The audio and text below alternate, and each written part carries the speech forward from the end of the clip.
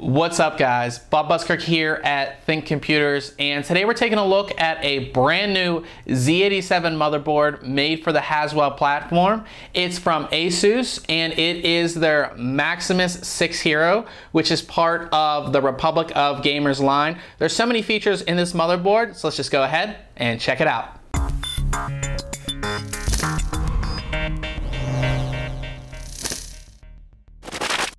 The Maximus 6 Hero comes in ASUS's normal ROG box, so it has a logo really big here, Maximus 6 Hero. Lets us know this is designed for gamers. Of course, Republic of Gamers boards are made for gamers. So it lets us know that it is NVIDIA SLI ready as well as AMD Crossfire ready. On the back here, they will go into pretty much a lot of detail on a lot of the main features, such as the Supreme FX, Extreme Engine Digi 3, SLI Crossfire X, as well as Sonic Radar. Also, there is a full list of specifications here. So you have all your specifications for everything right here, as well as a layout of the back I/O ports. You know, that's important for a lot of people. You know, maybe you have 5 USB devices and you need 5 ports on the back or something along those lines. You can kind of see the whole layout of the I/O right there. So it just gives you an idea of what you're going to get before you buy the product. Talking about what you're going to get before you buy the product, this actually opens up here as I flip it over. It's already opened there. It opens up for you so you can actually see the motherboard before you buy it.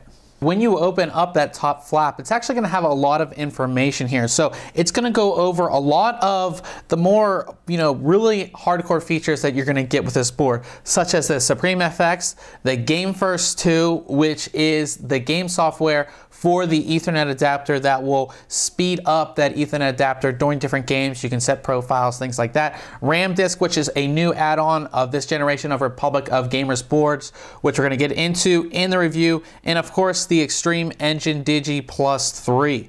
Now it's time to get inside. Of course, everybody wants to see what's all included with this board. So it should open up pretty easily here. And of course, you have the board on top. That's what's going to be on top. So I want to take that out first. And of course, we're going to go over that in detail secondly here. So we'll put that right there. And we have a bunch of things here. We have our I/O shield. Put that down there. We have our connectors here, our header connectors. This is one thing that I've always loved about ASUS motherboards for years now. They have the headers, this one is for USB, and then this one is for your front panel connections. This means you can easily connect your front panel connections to this, and then all you have to do is plug this into the header on the motherboard. It's labeled, it just makes it so much easier. One of the best things I love about ASUS boards. You have 1, 2, 3 bags of SATA port or SATA cables, and there are 2 cables in each bag. Get those out. We have our SLI connector, single SLI connector. It does say Republic of Gamers on the back, which is actually pretty cool. We have our SATA labels here, so you can actually label your SATA cables. Just makes it easier, especially if you have a really large array of hard drives. You can label all those. These are just stickers that you can put on there. You have your Do Not Disturb Champion in Action door hanger here. So if you're in the middle of a game, you can put it this way, and if you're not, you can, of course, put it that way. And we do have our user's guide here. So very big user's guide. Again, these boards have a lot of stuff, so user's guide is of course important. And then inside we do have our driver CD, which has all of our drivers, utilities, and all of that stuff, as well as a little case emblem. I'm not sure if you can see that in there, but there is a case emblem inside as well. The Maximus 6 Hero has the same color scheme that we've seen on pretty much every Republic of Gamers motherboard. So it's going to have an all black PCB, and then you're going to have black, red, white, and a little bit of silver right here on the PCH heatsink.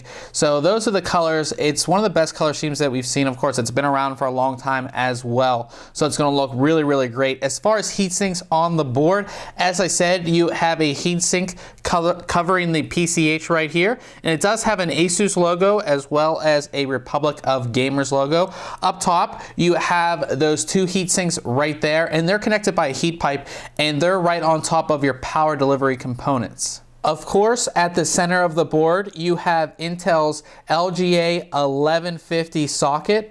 It supports all of the brand new Intel Haswell processors. You have an 8-phase all digital power design. It's using the newly designed Blackwing chokes as well as the 10K black metallic capacitors. At the top of the board, power is brought into the CPU by way of an 8-pin connector. You have your CPU optional fan connector, which is a 4-pin connector, and then you have your CPU fan connector, which is also a 4-pin connector. But you'll notice this little piece right here. It's really hard to see, but what that is, it's a MOSFET, and what that does is it's going to detect whether you have a 3-pin fan or a 4-pin fan installed as your CPU fan. And what that's actually going to do is it enables you to control the speed of your CPU fan, whether it's a 3-pin or 4-pin. That's kind of interesting because the Z87 motherboards allowed you to do this on a 4-pin connection, but a 3-pin connection like older fans or fans that might come with water cooling or something like that, we're not able to do that. With this, you are, whether it's a 3-pin or a 4-pin. Moving along to the memory slots, you have 4 memory slots and they are color coded black and red. Let you know what channels to put memory in if you're only using 2 DIMMs as opposed to all 4 DIMMs. It does support up to 32 gigabytes of DDR3 memory, and that can go all the way up to 2800 megahertz. Of course, that is overclocked, but that's what this will support. You have your debug LED right here. You have your mem-OK button. You have start and reset buttons. You have another fan connector, and it is a 4-pin fan connector. You have your 24-pin ATX power connector, and you have your USB 3.0 header right here.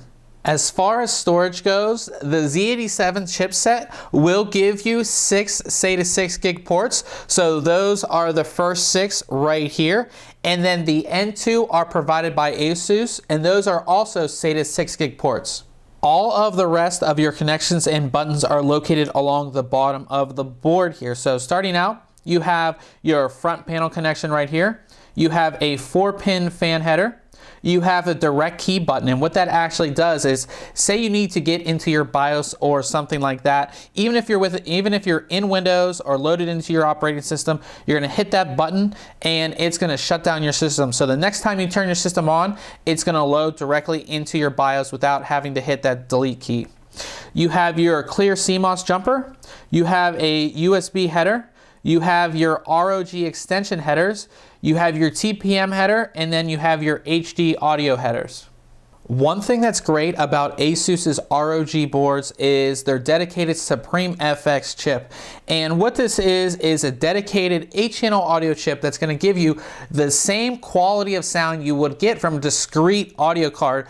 What they do is they put it on the board so you don't have to take up an extra slot for sound card.